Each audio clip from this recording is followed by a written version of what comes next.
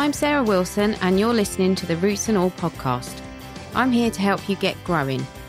Join me as I explore everything plant related both indoors and out and provide the information you need to create your perfect green environment. Hello and welcome to this week's episode of the podcast. This week I'm chatting with Stephanie Hafferty. Amongst other things, Stephanie is a writer, speaker, long-time champion of no-dig gardening, a food growing expert and a talented chef. And I think we're very lucky that she's taken time out to share some brilliant tips with us this week. The knowledge comes thick and fast in this episode, so you may want to grab a pen and paper before you begin listening. I started by asking Steph to describe in her own words her work and her areas of expertise. Right. Okay. Yes. So I work as, in various things. I work as a no-dig kitchen gardener, and also I'm a garden and food writer. And I specialise in plant-based recipes, almost entirely made from things that you can actually grow in the UK. So I wouldn't have tofu in because I can't grow soybeans. I'd use something that you actually can grow. So that's broadly what I do. I work as a consultant as well. I advise people setting up no-dig gardens. And actually, in normal times, I'm a speaker. I go around teaching people and I give talks at the RHS shows and things like that. So it's sort of multifaceted. And my areas of expertise really, I think, is growing food year round, using no-dig methods, and particularly in normal size spaces. So here I'm in a ex-council house in Somerset. And I've got a front garden, a back garden, and an allotment. So although I've got 12 years experience of growing in market gardens of different sizes, and I've run kitchen gardens on private estates, I'm particularly interested in growing food in normal gardens, the kind of things that most of us have that are lucky enough to have a garden.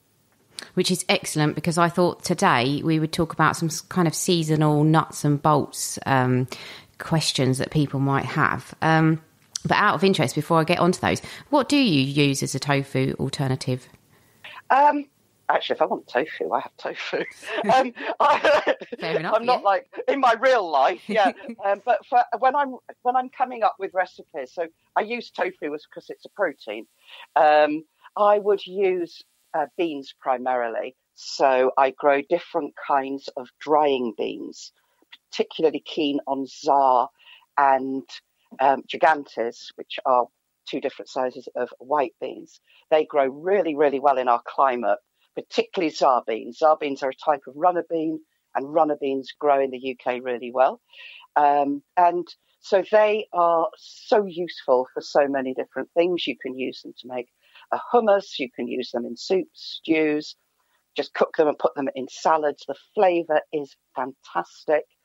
They're just some of my favourite things. And the brilliant thing about growing drying beans, so beans for drying, is, I recommend everybody does it next year if they can, is once you've got them going, you put them in the ground in May, depending on when your last frost date is. And then once they get going, that's it. You leave them. And you've got to keep your eye on them. If it's dry weather, they might want some water. But they'll just grow and they'll flower and they'll produce the pods, and the pods will get fat. And then the pods will hopefully, if we've got a dry autumn, dry on the bean frame. And that's it.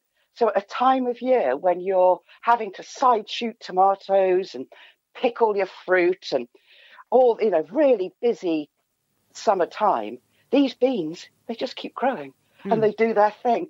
It is great. And then when things are starting to calm down a bit in the garden, that's when you're harvesting them, drying them, which is easy. You can do it on windowsills. If they haven't dried in their pods, I open them into, those blue plastic trays you get from the greengrocer, because with the holes in. Yeah.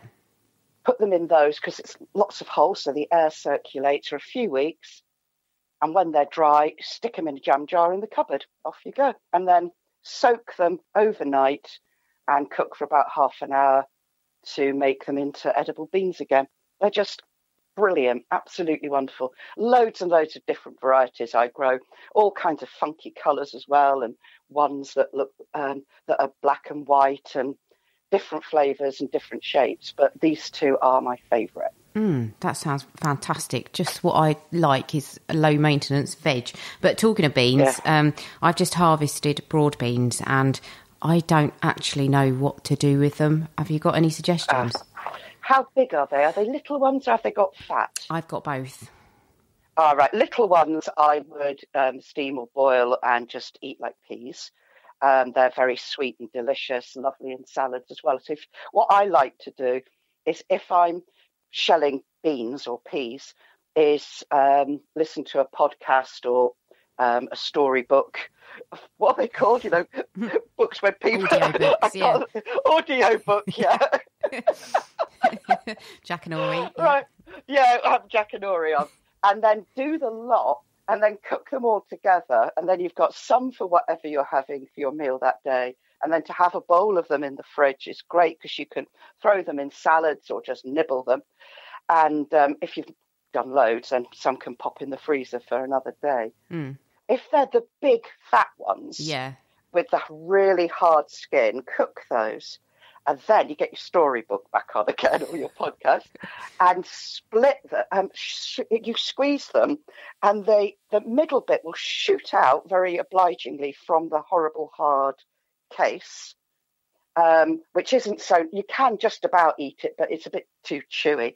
And then the lovely tender insides, even if they've got really big and floury, fantastic for making hummus-based dishes with. Really, really good. Yeah. Okay, cool. Thank you for that. And the other problem that I'm facing myself at the moment is that I didn't plan my veg plot at all. So now I've got a load of lettuces that are mature. I don't want them to bolt. Is there anything I can do, or does it depend on what sort they are?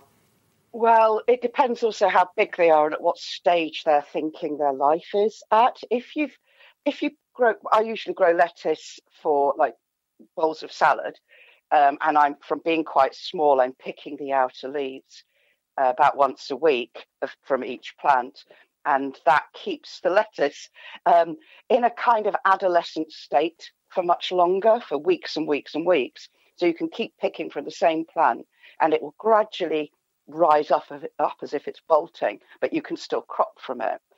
But if yours have been sort of sitting there thinking, I'm going to become a parent now, I'm loving life, it might not be possible to keep them going. You might be better off resowing. But one brilliant thing is if you've got too much lettuce and frankly you're bored witless with just eating leaves, really good roasted. Oh my goodness. Ooh. I grow hearting lettuce just to roast it. Wow. And you can barbecue it. My God, I had no idea. Oh, and you want that kind of charredness around the edges that really makes food taste so yummy sometimes. Really, really delicious. And how you flavour it is entirely up to you and what mood you're in. So you can roast them with slivers of garlic stuck between the leaves, different herbs. You can use balsamic vinegar, lemon and coriander and dill, those sorts of zingy flavours. Cook it with basil, whatever you fancy. Really nice. And depending on the size of your lettuce, you'd either quarter them or halve them. I grow some which are quite small and they're halved, and then the big ones, they get quartered.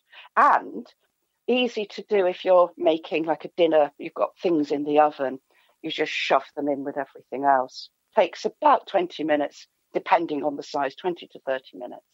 Yum. Really good. You'll enjoy it, I'm sure. I'm new talking to you. It's going to make me feel hungry. So you spoke then about picking the leaves to keep them in the adolescent state. I just want to double check. You said pick from the outside, the outer leaves. Yes, is that right? Exactly. Yeah. You want to keep the heart leaves intact. So the heart leaves are the ones that are going to keep growing and reproducing or producing more leaves. So at this time of year, one lettuce plant will produce 5 to 7 leaves a week, approximately. So it also gives you an idea of how many lettuce plants you need to have. wouldn't want 30 plants if there was just 2 of you. If you're getting 7 leaves off each plant in a week, that would be a bit crazy. And yeah, you just pick them. What I like to do is have some which are picked, say, on a Monday, others I'll pick on the Wednesday, others I'll pick on the Friday. So they're I just move along the bed that way rather than picking them all in one go. Although they do last about a week in the fridge, picked this way. It's better to do it with your fingers and a kind of pushing down movement against the stalk as you take the leaf off. That's nicer for the plant than cutting it with a knife. It really helps. And also any leaves that have been nibbled by something or have just got a bit older, get those off and chuck them in the compost at the same time. And that reduces habitat for slugs. So you're less likely to serve slug with your salad. Excellent. That's a good tip. Nobody wants that. I did that once, actually, by mistake. When I ran a kitchen garden for some quite famous people, and I delivered their salad for the weekend. I'd gone home for the weekend, and they didn't rinse the salad very well. And apparently, if you bite on a slug, even cleaning your tongue with toothpaste doesn't help.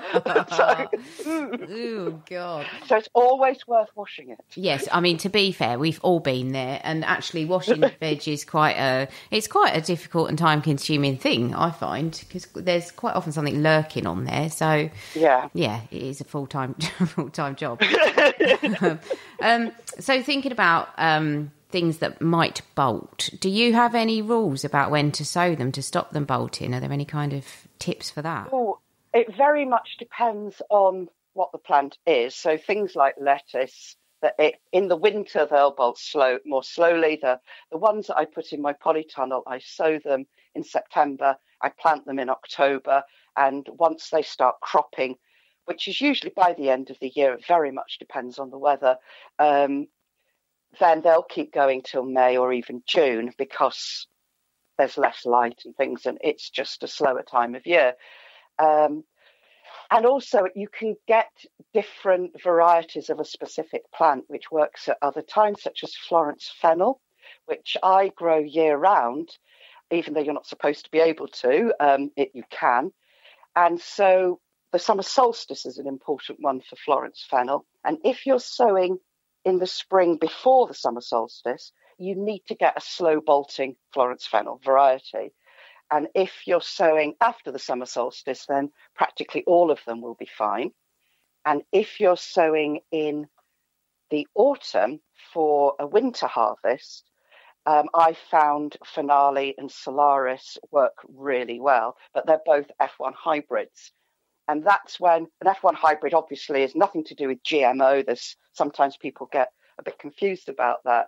Sometimes an F1 hybrid will enable you to grow something at a time of year when it is more difficult to grow an open pollinated seed, although Zeta Fina is good in the winter as well, and that is an open pollinated one. So it really, I would be here forever going through all the different type of plants. But for example, at the moment, dill and coriander mostly will bolt because it's their time of year. It's to do with the length of the day and the temperature. And so I want both of them at this time of year because of the vegetables that I'm growing, particularly cucumbers with dill is just amazing. So I will sow those and use it more as a kind of catch crop. I'm not expecting a big plant that will last ages. I'll sow them more thickly and cut them really like micro leaves. So I've got the herb, I'm using the herb. It just uses a bit more seed, but I save a lot of my seed from those, so it's all free now anyway. And then you've got those herbs to use while you want. And in August, I will start sowing them for plants. And then they'll produce plants, and I won't need quite so many. Yeah. So thinking about things that sometimes that could flower, is it all right to eat things like rocket and mustard greens, even if they flowered? Oh, yeah. Yeah. Oh, yeah. And actually, I think that's one of the pleasures of growing your own is being able to eat the bolting parts that you can't get in shops. So things like rocket flowers, they're nice on salad. Mustard green shoots I mean, you can eat those raw. I like snacking on them, or you can steam them. You can put them in stir fry. The flavour's amazing. They're still spicy, and you've just got all this free food. And some things you wouldn't. I mean, actually, bolting lettuce, the shoots of that, it's bitter. It's just not nice. But bolting brassicas taste fantastic, and I try and have some bolting as much as possible in the garden and in the polytunnel year round, because the flowers bring in beneficial predators. So what I'm constantly trying to do is build up a good, healthy environment where I've got parasitic wasps, regular wasps, hoverflies, ladybirds, insects like that, which are going to eat my bugs for me here, and letting some plants bolt. The flowers are the right kind to bring these insects in. So you get the food yourself, and also you're helping yourself out by creating a richer environment. Yeah. So you talked about dill as a catch crop. Is there anything else that you can bung in that's a good quick filler for gaps that we might make? This time of year, you can direct sow lettuce. I mean, it depends if you want to. I mostly grow things in modules, but you can. Sort of quick growing catch crops. Radish is not so good at this time of year because of flea beetle, but if you've got Enviromesh, you can put radish underneath that, though some of the varieties do sort of bulk quite a bit. I would generally, it's things like the herbs at this time of year. And also what I really like is direct sowing pak choi, which again needs to be under Enviromesh because of bugs, things like flea beetle.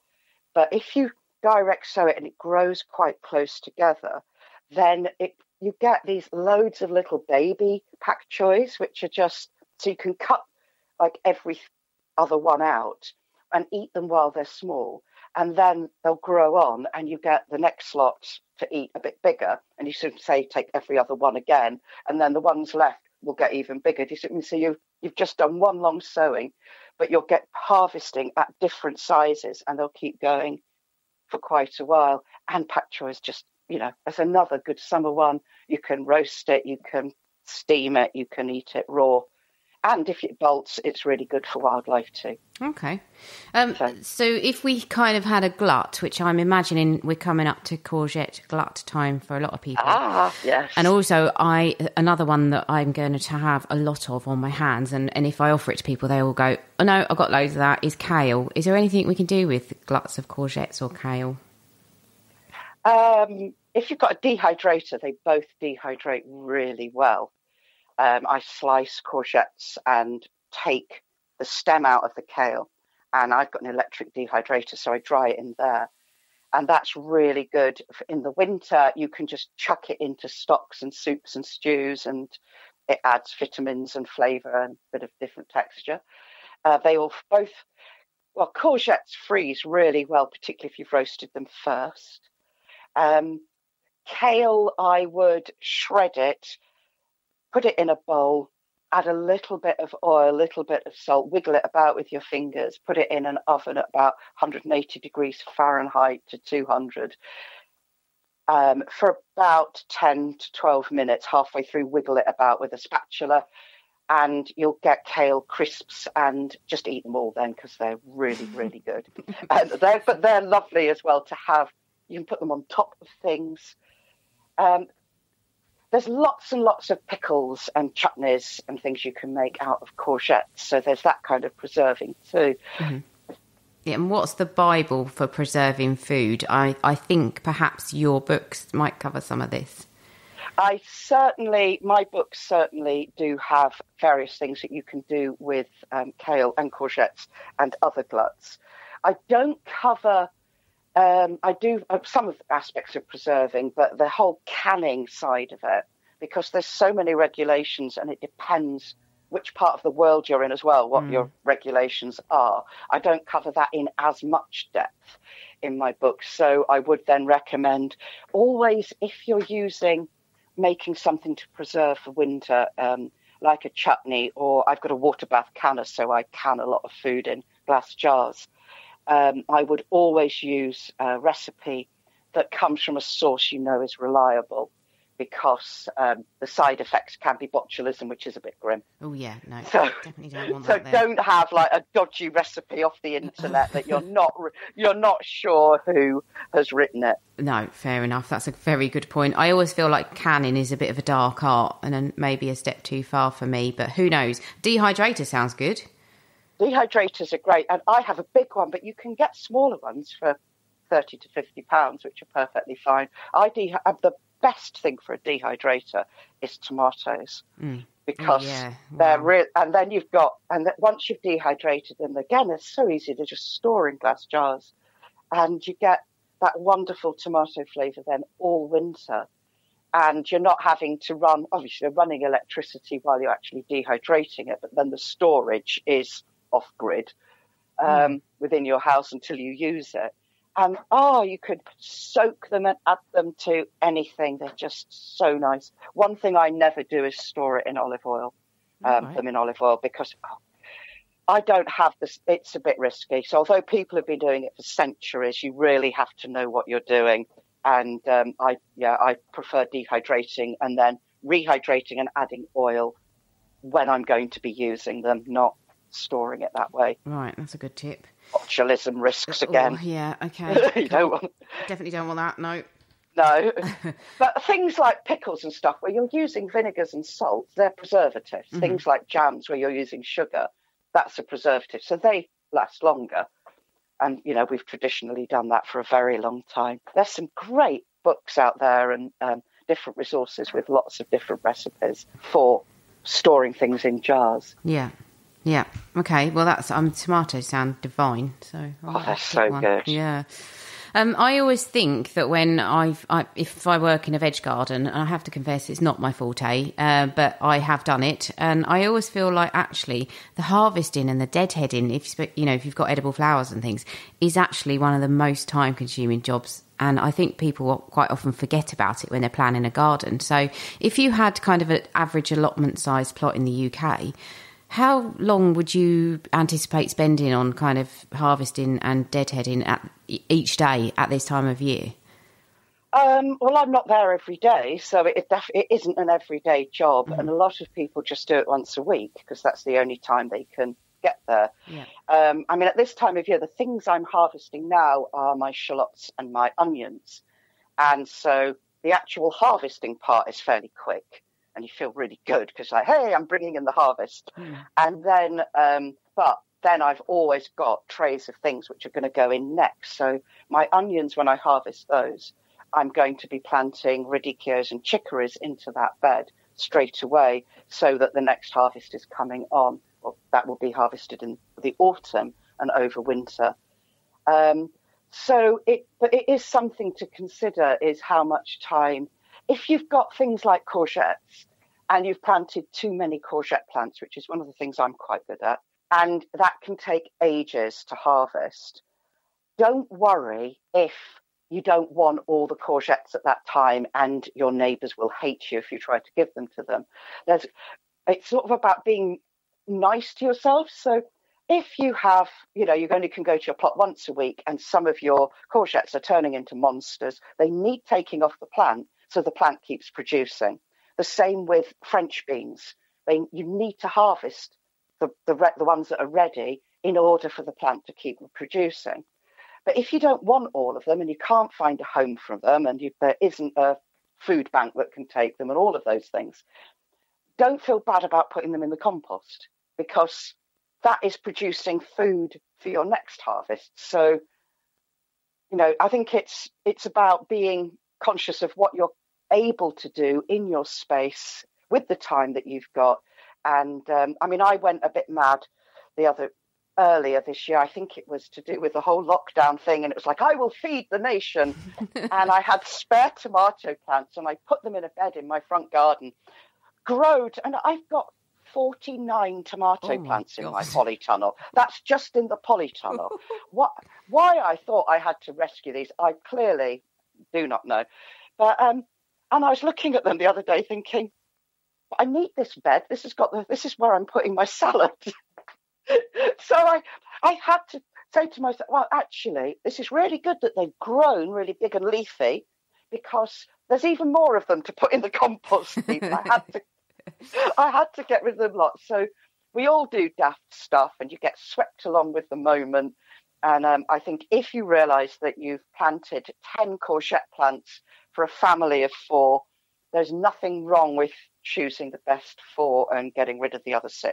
Yeah. The garden goddess doesn't descend and point a finger at you. You just have to Composting is good. Just think of it as a kind of unusual green manure. Yes. Instead. Yes, that is a very good point. I'm not very good at plant euthanasia, so I tend to have everything, even the straggly ones, get potted up, and then I've got far too many, but it's ridiculous. So that and then you can't look after the healthy ones properly, I find. No, that's when very I true. do that. Yeah. Yeah, because I've been there and done that as well. I was going to say, thinking about things kind of going over and getting too big, and I do wonder, especially kind of having read your books and talking to you, whether perhaps we are a little bit fussy or a little bit quick to kind of follow the rules and chuck things on the compost just because we think they've gone past, you know, the what is traditionally seen as their best. Can you think of anything in particular? Like, obviously, we've spoken about the kind of things like rocket that flower, but can you think of anything else where people kind of, it's always been repeated, like, oh, you can't eat a beetroot that's bigger than a golf ball size, or you can't eat this. Can you think of any veg where we quite often, you know, tend to waste it when we really could be eating it? Actually, beetroot is a classic example because I like eating beetroot raw, and even quite big ones are still really juicy and tender raw. So that is, and also the beetroot leaves. People generally rip off the leaves and chuck them in the compost, but they're a really delicious food in themselves. I think one of the big ones is people not realizing that you can eat things like bolting, purple sprouting broccoli, or Brussels sprouts. So in the spring, in the hungry gap, which is usually end of April, May time here, when things like your overwintered black brassicas are going into flower, the amount of times, I mean, some people think if they eat it, they'll get ill. You know, you can eat the whole plant. You can even eat the stem. If you think of a purple sprouting broccoli plant, and you've got all the shoots coming off. Now, you wouldn't want to just like take a bite out of the stem because your teeth would probably stay in there. But if you cut it and peel off the outer bit, the inner part is quite sweet and juicy. I mean, it's a bit of a palaver. You probably would only do it if you didn't have much greenery, but it is totally edible. I use broccoli stem in as like a base for a soup. Once it's pureed down, it's fine. It's just added green. So, yeah. Exactly, yeah. Yeah, and also you can use them, and like the stalky parts of kale leaves that isn't really that easy to digest. If you're making a vegetable stock that you're going to strain, that's good in there. I haven't actually tried whizzing up the stalky parts of kale. Maybe I'll give it a go one day and see if that works. Yeah. I mean, some things you obviously would discard. You like the leaves of rhubarb, because if you didn't, you'd get very ill. Yeah, and also things that have had a bit of a nibble out of them, I just cut that bit out with a knife because, I mean, it's bound to be yummy because something's already had I mean, if it was a rat bite, I don't think I would, you know, but enough, I'm talking about, you know, if a wasp has had a bit of a nibble at your green gages or something like that. Yeah. You know, I think one of the lovely things about growing your own as well is you will eat rocket which has got flea beetle holes in because it's your rocket and you love it and it's still tasty. Just because you couldn't sell it doesn't mean it's not something wonderful to have. And also, you know, things like spring onions, you can use all of the green. Leeks, use all of the green there. The green is often one of the best parts and people really look down on it. They just like only use the white shaft, but the whole of the plant is really delicious to eat. It just makes, I think, because when you've gone to all the trouble of growing it yourself, you want to make the most out of all of your lovely plant. I do the same thing with spring onions now. I never used to, but now I eat the green right up to the, you know, almost to the tip. But I used to just use the white bit and throw it away. I mean, God, it's madness. You know, you can tell we've been brought up with an abundance of easy to get hold of food. Because totally, I've got quite a wasteful kind of attitude to food. Well, I think we've been encouraged to have it as well. That's the thing. And if all you've ever seen is trimmed spring onion, then that in your mind is only going to be the edible part until you've learned. So it is a learning thing. I think for most people, there's always something that you're not quite sure how it's supposed to look when you're growing it. One brilliant thing about spring onions, which I really like, is obviously you can use them like one would a spring onion. But I get some which are bunching onions, which tend to be very long and straight, and they're really good for stir fries. I eat a lot of stir fries. But if you get the ones like White Lisbon, which can form a bulb as well, because I multi-sow them. So I've got modules which are about 2 or 3 centimetres by 2 or 3 centimetres, little modules stuck together in a tray. And I'll put 6 seeds of spring onions in each module, grow them like that so it looks like little grass modules, and then pop those in the ground, because that's really handy because you've got them ready then, and you can pop them around things, such as if you're planting out winter brassicas, which you have to put quite far apart because they get really big and you've got all that space with not much going on.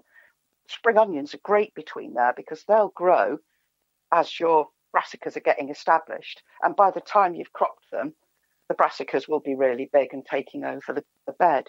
But if you let them get fat, then you can use them like onions as well, like a regular onion. So it's the same crop and you're just using it in different ways. That's really handy as well over winter, when I've often eaten all my onions that I've grown supply. The spring onions I've got going in the garden then start producing onions, which I use, for everything.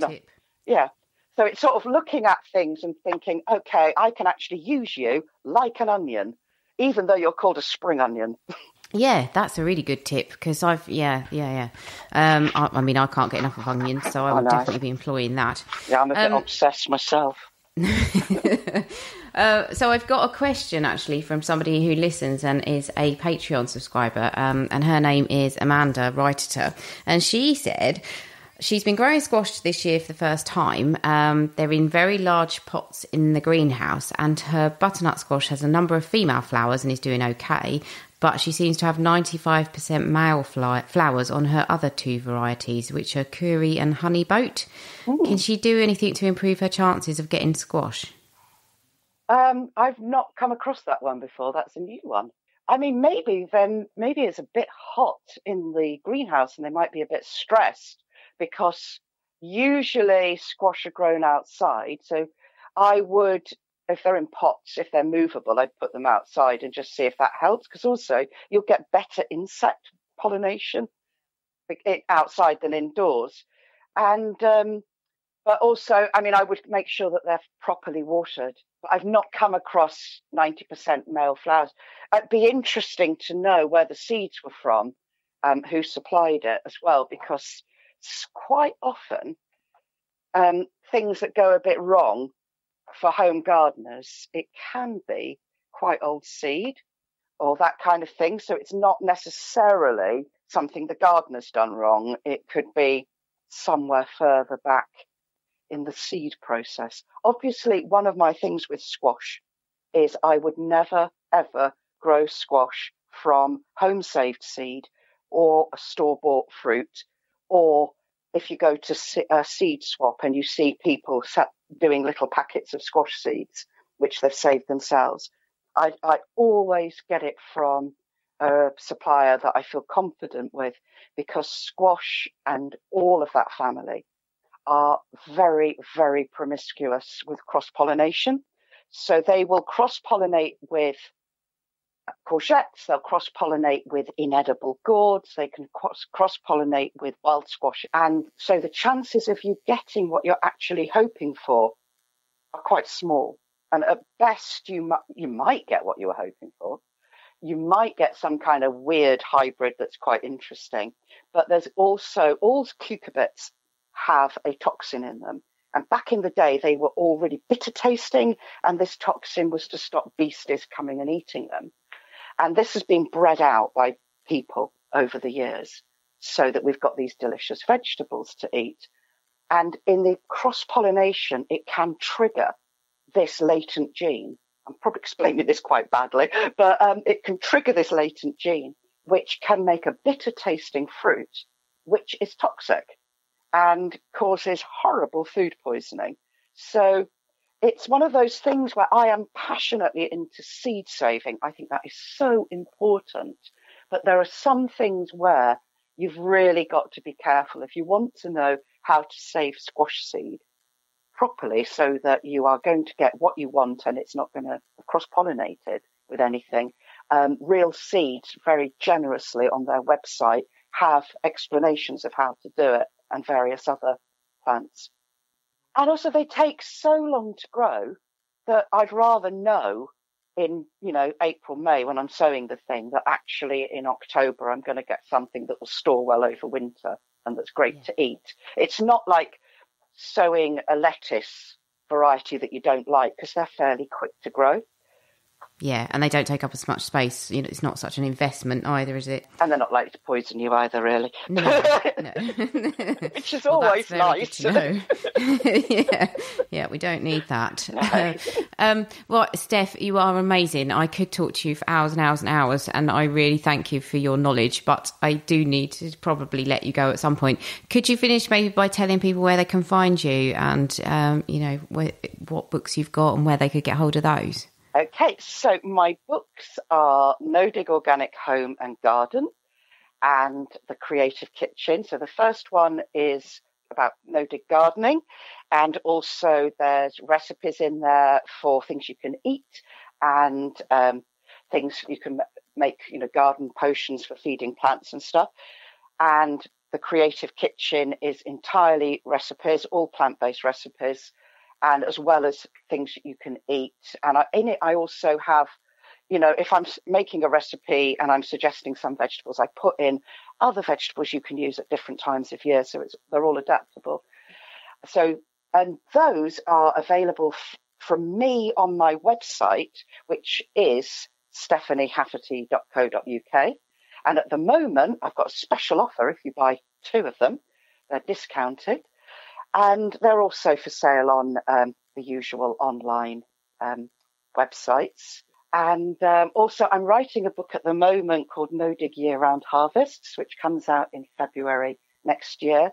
And that is about growing your own year-round in smaller spaces with lots of the things that I've learnt growing vegetables in my garden for 30-odd years.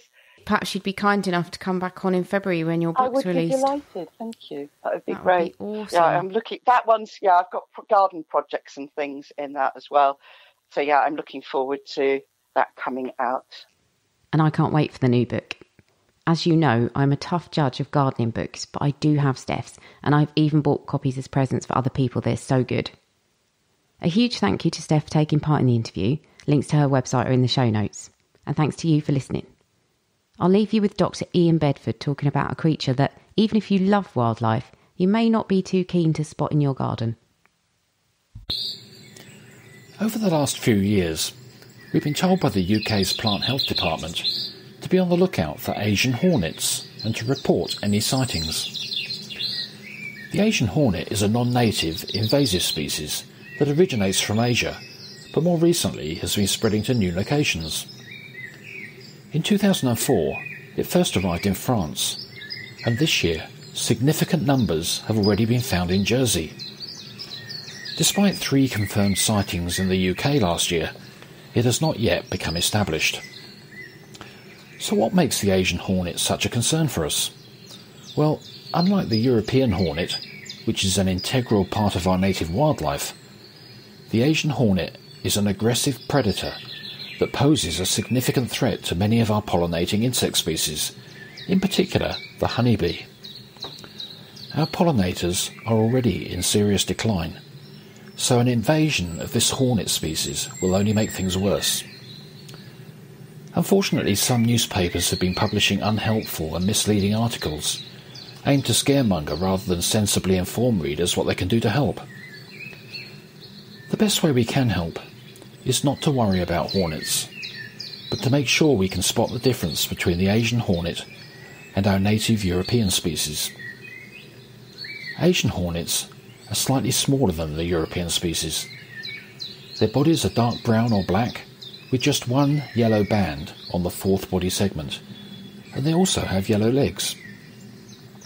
The European hornet has a mostly yellow body, with thin black markings between the body segments, and a row of black dots down each side of its back. Despite their size, hornets are not really aggressive to us unless they feel threatened. So it's wise not to approach a hornet's nest or to disturb it. Instead, it makes sense to observe hornets from a distance, perhaps when they visit a pond or bird bath to drink. If you think you've seen an Asian hornet, then take note of the location and also the direction it flies off in, as this may help in locating a nest. Then either report the sighting to your local plant health inspector or by using the online form. You can download or listen to the podcast direct from the website www.rootsandall.co.uk, where you'll also find my blog and a sign-up form for the newsletter, which gives you a weekly roundup of content, plus the inside scoop on things like upcoming guests. Or you can subscribe wherever you normally get your podcasts. Email me with comments and feedback at podcast@rootsandall.co.uk. Follow me on Twitter, Roots and All, Facebook, Roots and All UK, and Instagram, Roots and All Pod. But please also check out my Patreon, where you can make a one-off donation or take out a monthly subscription to help support my work, because if you like what I do, please help me to continue doing it. Even if you make a one-off donation of £1, trust me, it all helps and I will be immensely grateful. So please go to Patreon and search for Roots and All.